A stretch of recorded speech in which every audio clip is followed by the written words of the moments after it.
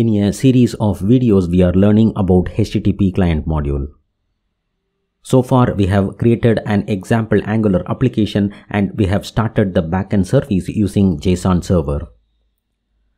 Now, we can start making changes in the Angular application to make the backend call.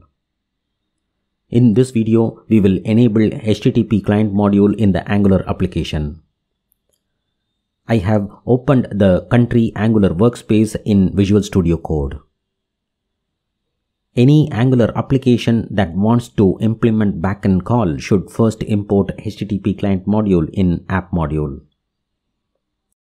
I already have app.module.ts open. In the top, after the import of browser module, I am including the import of HTTP client module class from @angular/common/http folder. Next, I am going to include the HTTP client module within the imports array of @ngModule decorator. These changes now makes it possible to use the HTTP client module. I am saving the file. As per Angular architecture, we know that importing another module will help us to use the components, directives, pipes and services available in that module.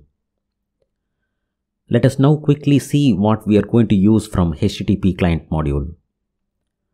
As per Angular documentation, HTTP client module provides a service called HTTP client, which is what we are going to use to make backend calls.